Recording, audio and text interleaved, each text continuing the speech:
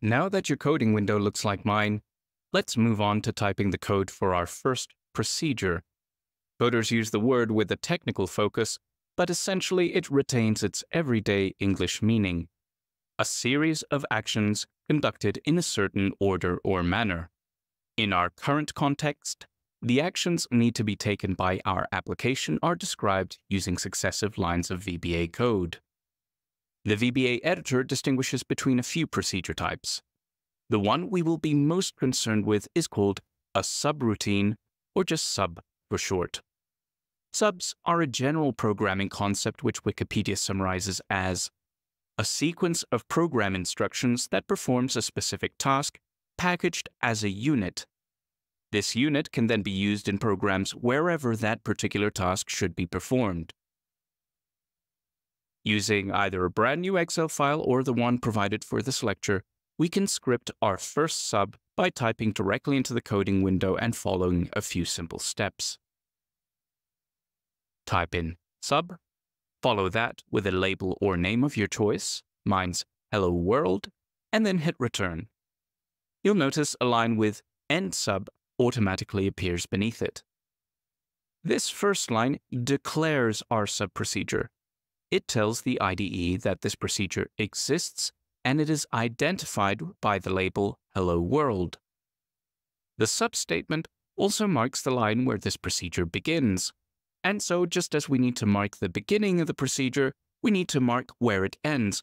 And that's what the end substatement does, which is why it's automatically provided. Only code typed in between these statements will be considered part of that sub. Sub and end sub are VBA native statements, so they display in keyword formatting. Hello World identifies the sub, so that displays as identifier text. And you'll see this pair of yellow brackets in yellow normal text formatting, which have appeared next to the identifier. These brackets are part of the correct VBA syntax for sub-declarations. Remember that this means they have to be included in order for that statement to be recognized. But don't worry about having to remember them, since there's literally nothing else you can do on a line which starts with sub except for declare a procedure. The editor fills them in automatically. Look, try and delete them, and you can't. For a long time, I just thought this rule was weird, since it looked like the brackets were just there for decoration. But it turns out they do have an awesome and important purpose, which we'll come to later on. Now, let's declare a variable. This tells the IDE that that variable exists, and a specific memory address is created to store its data. In a simple sense, that's all that variables are, just labeled stores of data. The fact that these data values can vary is why we call it a variable. Variables are a little more sophisticated than that, however, because we can define and restrict which kind of data the variable is able to store. In our case, we want a variable which can contain data in the form of text, and so the data type specifically suited to this is known as a string. We do this all on a single line by typing in the command dim str message greeting as string, where dim is the variable declaration keyword. Let's take a moment to explain how I named my string variable. We all know the importance of good labeling from our experience in financial modeling. We use an entire column just for the purpose of labeling our data and making sure we and our users know what it is and what it does. In our coding environment, we are much more restricted. The majority of the time, we only have the name of the variable itself to help to explain what it does. It would be impractical to type up entire sentences, but we do benefit from providing some information, so we compromise. We start by entering 3 letters which abbreviate the data type of our variable. It's going to be a string, so str it is. Following that, we're going to make clear this string is going to be used as a message, so let's follow with msg. Finally, this message is going to be a greeting, so let's add greeting to the end, and there we have it. You'll notice that I created the label with a mix of lower and uppercase letters. Don't worry, VBA code is not case sensitive. If I type out the variable again all in lowercase, you'll see that the editor automatically capitalizes the characters to match the definition. This happens as well for VBA keywords. The use of mixed case type enables us to create multi-word labels without having to use the underscore. And because the editor matches our capitalization to that provided in the original definition, we can use this feature as a weak error check to make sure we have typed in our variable names correctly. If we enter them with some typo, the text won't auto-capitalize in this way. Starting the variable name with a code matched to its data type has two purposes. First, every time we reference the variable, we are aware of what data type it is. That reduces the risk of errors. Secondly, this system makes it so much easier to work on code with large numbers of variables. Let's quickly demonstrate this by creating a couple more string variables. Now, imagine you're coding and you remember you want a string variable you declared earlier, but you can't remember what it's called. If you've been using this kind of naming system for your variables, knowing that you're looking for a string is enough. Thanks to a tool called the IntelliSense prompt. I cannot understate how amazing this tool is, and I almost cry thinking about how many hours I've lost working in the VBA editor before I knew about its existence. Hit Control Space to bring it up.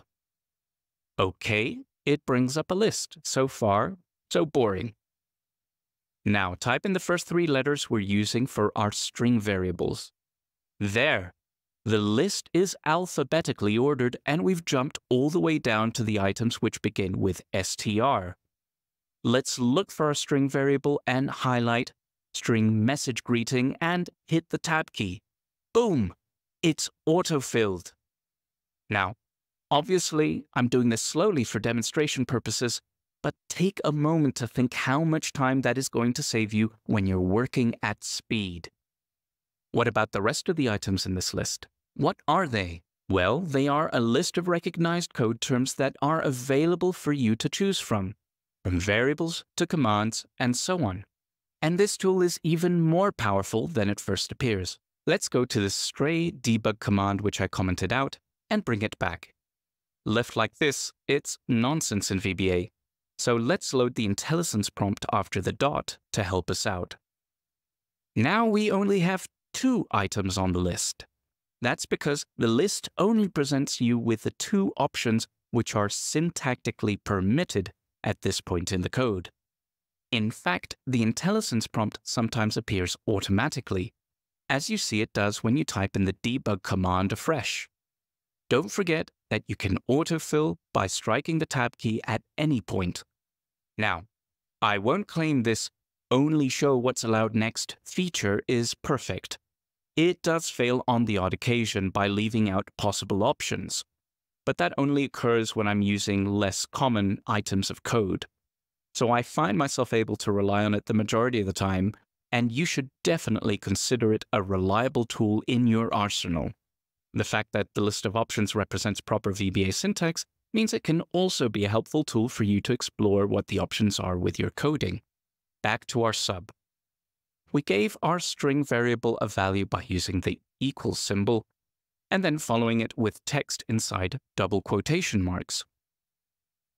This is the standard syntax for defining string values in your code. Remember that if you use a single quotation mark or apostrophe, you mark the text to the right of it as a comment, which is ignored by the editor.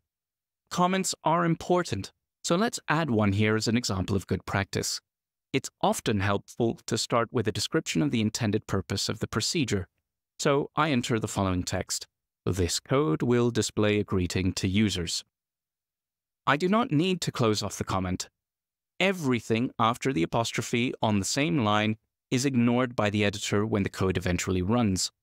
It is only present as visible text to people viewing the code in this window. This syntax means I can add a comment to the end of specific lines, which can help make the code more readable. Now that we've defined our message, let's use an inbuilt VBA function called MessageBox, shortened as MuzzBox, to display our message to our users. MessageBox is your friend, and you will use it over and over to help communicate with your users, as well as offering a useful tool to debug your code. The simplest way to use it is just to type in MuzzBox and follow that with a string variable you want it to display. And here we're finally at the moment of truth. Position the blinking text cursor somewhere inside the sub, hit F5 to execute the code in run mode, and there you have it, your first procedure.